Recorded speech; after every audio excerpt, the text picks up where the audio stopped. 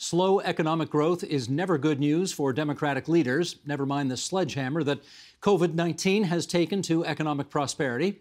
And according to economist Dambisa Moyo, Democratic leaders facing tough decisions, such as the ones ahead, aren't always apt to make policy that goes beyond what will successfully get them through the next election. Will the pandemic push them to think bigger and longer term? Well, with us to consider that, in New York, Dambisa Moyo, economist and author of Edge of Chaos: Why Democracy is Failing to Deliver Economic Growth and How to Fix It. Dambisa, it's always great of you to make time for us here on TVO. How are you managing? Nice to see you. We're alive. We're fingers crossed that we all get safely out of this pandemic. Hear, hear to that. Now, you live, of course, in the United States, but you're originally from Zambia, and I gather you traveled there recently. So let's start with that. What do you think young, educated Zambians make of American democracy in the year 2021? Well, look, the truth of the matter is that there are a lot of questions. Even before the pandemic hit in earnest in 2020, there was a lot of concern that a lot of the global problems that the world was facing, whether it was the financial crisis of 2008, the sort of skepticism around democracy that we saw in Europe, sort of short-term decision-making that had led to immigration concerns, but also just a general backlash politically with populism, breakup of EU in terms of Brexit, and obviously the rise of Donald Trump. All of these things seem to be problems that have emanated in liberal democratic societies. Meanwhile, the narrative coming out of countries that have deprioritized democracy, such as China, seemed to be much more compelling. They had economic growth on a sturdy path, and certainly we didn't see the policy volatility that we've seen in the West. So certainly a lot of questions. I wouldn't say we should throw the proverbial baby out with the bathwater, but there have been a lot of questions around the efficacy of democracy, particularly in dealing with the challenges that lie ahead. I do find that a bit distressing, but I wonder, and of course this is a terrible overgeneralization, but do you think if they had to choose between authoritarian communism, Chinese style, with that kind of capitalism, and market-oriented democratic capitalism, the likes of which they practice in the country you're in right now, is there any question which way they'd go? Oh, I think there are questions, but you know, the truth of the matter is that we're never faced with sort of a double dilemma. As you've described it, there are elements of market capitalism and democratic principles that are practiced in China.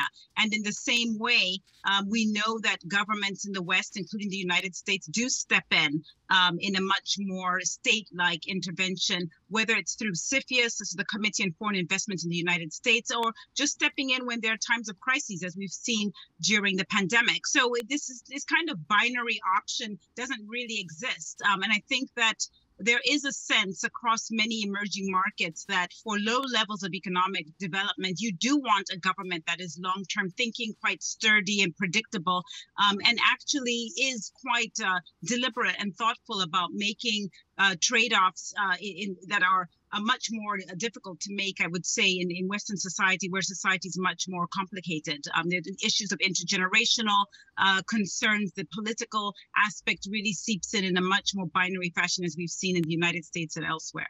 And I guess you did point out in your book the fact that if you look at countries like China or Singapore or even Chile back in the 70s and 80s under Augusto Pinochet, democracy was not exactly the prerequisite for robust economic growth. So the old maxim of free markets and free people, not so strong anymore? Maybe not as correlated as one might think.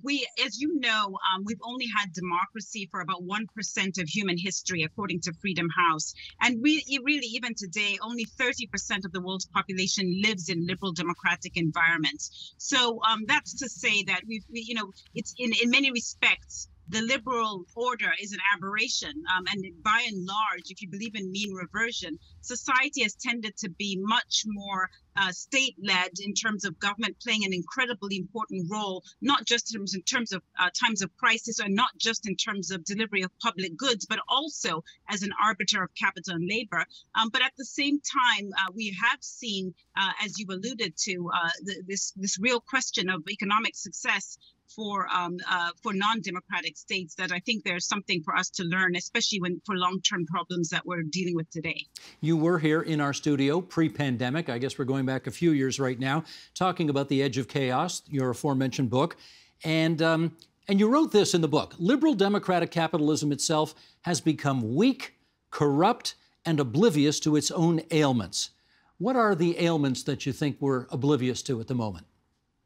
Well, perhaps less oblivious now, but I think fundamentally the issue is short-termism, which is deeply embedded in the political structure of liberal democracy. I am not a person who thinks that we can't solve these problems, but I think it's very important for us to understand that virtually all of the problems that we're dealing with, we were dealing with before COVID, and we will continue to deal with post-COVID, are long-term intergenerational problems. Things like technology and the risk of a jobless underclass, massive demographic shifts that have left 90% of the world's population in the emerging markets, and that can have meaningful impact in terms of immigration, climate change, income inequality, the debt levels that we're carrying. I mean, these are all issues that we need to address, but these are long-term intergenerational problems. But at the same time, we've got public policymakers that are rewarded for short-term thinking, because the electoral process is one that is very short in the United States, every 2 years, and elsewhere, even in places like Europe, where it's every 5 years, is delinked or is mismatched from the long-term problems that we have. And so you've got this gulf and this delta between the long-term problems and the short-term political thinking, which is perfectly rational, but is not going to do justice to solve these long-term problems. Well, you could add Canada to the list when we have a minority government, as we do right now, because there's talk of election all the time, because who knows, Parliament could fall at any moment. But having said that, I think the fourth quarter growth rates in Canada were something like 9.6%. which would be outstanding if we could repeat that year after year after year after year. Wouldn't many of the problems that you just described be solved if, in fact, democracies could do that? Oh, yes, absolutely. And, if you ask me what exactly is the biggest problem that the global economy is facing right now, is the lack of economic growth. What you're describing is a rebound. It is not a recovery. We just experienced a massive aggregate demand shock. By that, I mean we shut down everything, and in that respect, essentially shut down the world economy. So we expect there to be an enormous uptick in economic growth this year, based on the fact that we're all going to be let out, and we'll have our vaccines, and we'll be able to go to restaurants and see friends and family, and et cetera, go to the movies. But the fundamental problems that I outlined for you have not gone away, and those aspects are a massive drag on future economic growth. And just to illustrate, debt to GDP ratio right now globally is over 300%. In places like the United States, it's over 100% debt to GDP ratio. We know, according to literature, that above 60% debt to GDP ratio, you start to see growth rates decline to less than 2% per year. Well, at 2% per year, you're not able to really put a meaningful dent in poverty. And in fact, the rough estimate is that in order to double per capita incomes in one generation, just 25 years, you need to be growing by at least 3%. So I'm euphoric for this year. But if you start to look at the forecasts for growth longer term, this picture becomes very murky very quickly. And I think we still have a lot of work to do on those structural factors, and democracy is not particularly equipped to deal with them. Well, let me get your take on what Joe Biden and the Democrats, anyway, in Congress just managed to achieve, which was a $1.9 trillion COVID relief plan. We are hearing projections that is going to cut the national poverty rate in the United States by a third. This could be an historically important achievement. If that happens, I mean, doesn't that speak to some of the issues you just referred to? Well, I don't know what that means for education. I don't know, which, by the way, in the United States, this generation of Americans is, for the first time in the history of the country, less educated than the preceding generation. I don't know what that means for infrastructure, which is the backbone of economic success. But the United States infrastructure is graded a D+ by the American Civil Engineers Society. I don't know what the package actually means for a new green economy. These are obviously all aspects that are addressed in some respect, but we still have a lot of work to do. The savings rate in the United States is about 15%. So people are still worried about putting their money to work and investing in this economy. So will it be a shock to the system having this 1.9 trillion seep into the economy? Absolutely it will. But we have a lot of fundamental questions that still need to be addressed. How are we going to pay back the debt? How are we going to solve climate change? What about income inequality? You're seeing the stock market almost on a daily basis hitting new highs, creating a risk of a K-shaped recovery where the people at the top and who are stock market investors having higher returns than people at the bottom level. So we still have a long way to go. And I think it's really important that we focus on those long-term problems and not get excited about what could be seen as a Band-Aid solution. Let's do this excerpt from your book again on what kind of reforms could be introduced by Western democracies. And here's your warning. These proposals may be met with skepticism from those who believe that whatever the time, whatever the question, the answer is always more freedom, not less. Yet, you write, it is important to recognize that unfettered liberty carries with it costs that are weighing down on economic prospects of the world. These proposals would restrict the behavior of politicians, limit the options available to voters, and indeed narrow the scope of the electorate itself. But these are necessary constraints at a time when politicians and voters, too free to act, have acted too often in short-sighted ways. Let's start to pick that apart, shall we? What are your ideas for how to limit the behavior of politicians? Well, as you may recall from the book, I have 10 proposals. The good news is all 10 proposals are drawn from live experiments, actually live policies that are in place around the world. So this is not me cooking up crazy policies in my kitchen. These are real approaches to democracy that get at the heart of this long-term versus short-term problem that I've already addressed. So, for example, things like binding government over long time is something that's quite popular in Europe.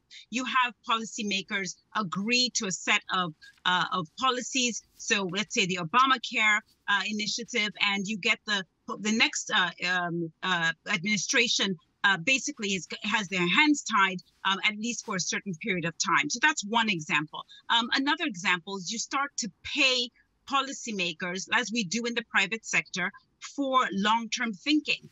By that, and this is an example taken from Singapore, government officials are paid based on outcomes over the long term, not based on short terms on a year-by-year basis, or even indeed a quarter-by-quarter basis. So I think we need to start thinking about how we can reward and indeed even punish for bad behavior, good and bad behavior in the short term versus the long term, and therefore force policymakers to think much more long term in their decision making. I've heard it said that the day after Election Day for a member of the House of Representatives in the United States, because it's a 2-year term, they are already on the phone fundraising for next time. Do you think something needs to be done about the shortness of a 2-year term for such an important body of Congress? Well, I think we at least need to consider it very seriously. It just seems to me somewhat disconnected given the slate of problems that we have. But also, again, if you look across the world, other countries have chosen to extend the terms. So, for example, if you look at a place like Brazil, they have 9-year terms for their senators, and very often you only get 1 term. So that gives you enough wiggle room to think about these long-term problems, implement policy without that sort of uncomfortableness of having to campaign in the middle of when you're supposed to be doing your job to deliver living standard improvements and general economic improvements for your constituents. So I do think there's something that is beneficial for thinking about these things long-term. I'm not so naive as to not understand that there may be downside risks. Of course, if you elect the wrong person, you might be stuck with them for longer than you would like. But I think fundamentally, we're dealing with a long-term agenda of problems, and I think we need to encourage and, if anything, strong arm our policymakers to think much more long-term. Now, what about the voters? What kinds of limitations would you like to see on voters? Well, this is it was a very risky portfolio that I offered in the book as part of that the menu of 10 things that we can do to improve democracies. And it's risky because people are prone to misinterpret what I said. So I'd love to just give myself as an example. I consider myself pretty well read and pretty well engaged in some of the issues that the global economy is facing. But In the case of COVID, I mean, frankly, I do not know, with all my knowledge and all my reading, what the best use of a marginal dollar is. I don't know whether it's better to pay the salaries, increased salaries to doctors, or to pay for BedNet or for additional medication. I have absolutely no idea what the best use of that dollar is. But I have to believe that people who work in the healthcare industry, nurses, physical therapists, doctors, etc., have more understanding and knowledge of that. And so one of the proposals that I had in there was that we need to be much more knowledge-based about how and who is allowed to vote on some of these policy initiatives.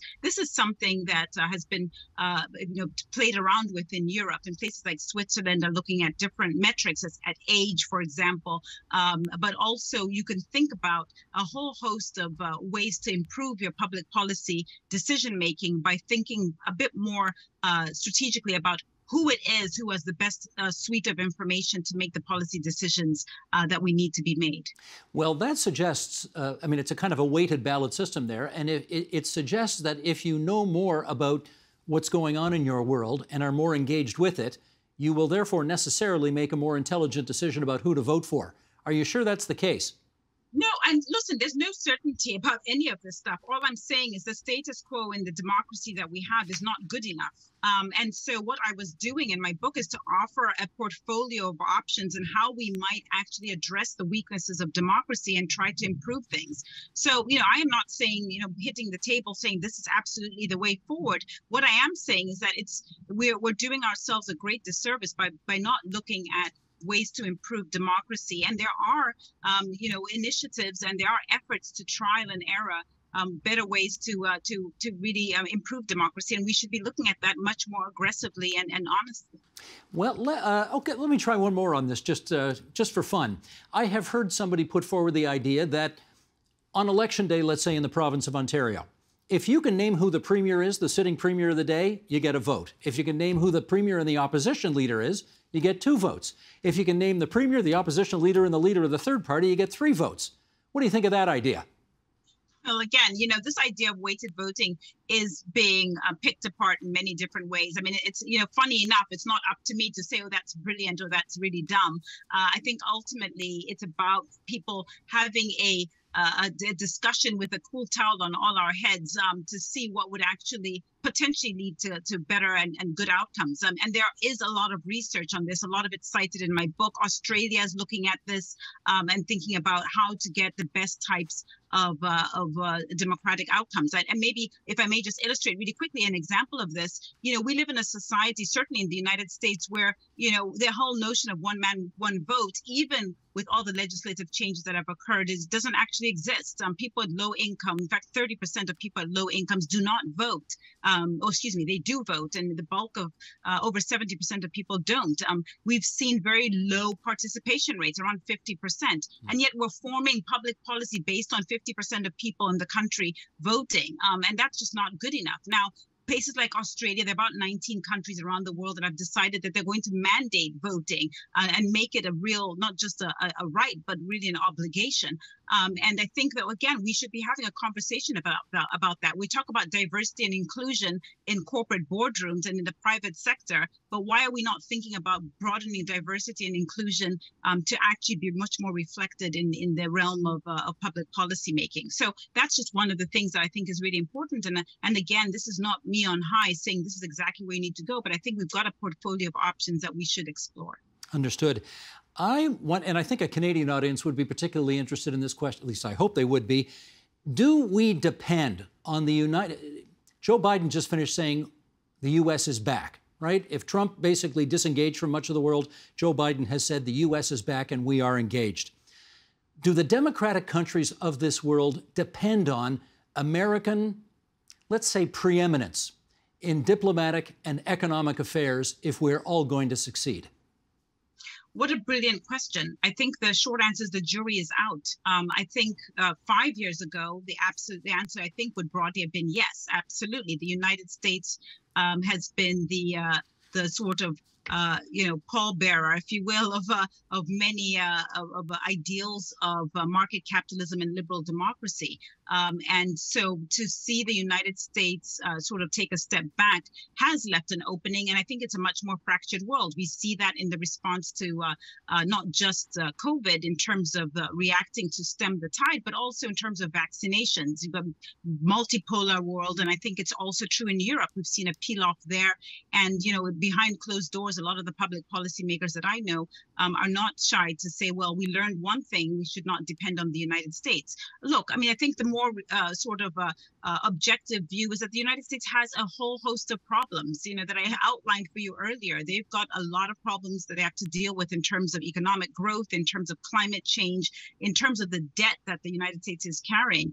And so the notion that other countries should think it's okay to rely on the United States, certainly economically, I think is quite a challenged view. But also, I think that they are themselves, the United States is being challenged in terms of its ideological perspective with cancel culture and some of these other ideas that have emerged. And so I don't think we should all sit back and wait for the United States to sort of tell us how we should run our political, social, and economic affairs. I think that world has changed materially.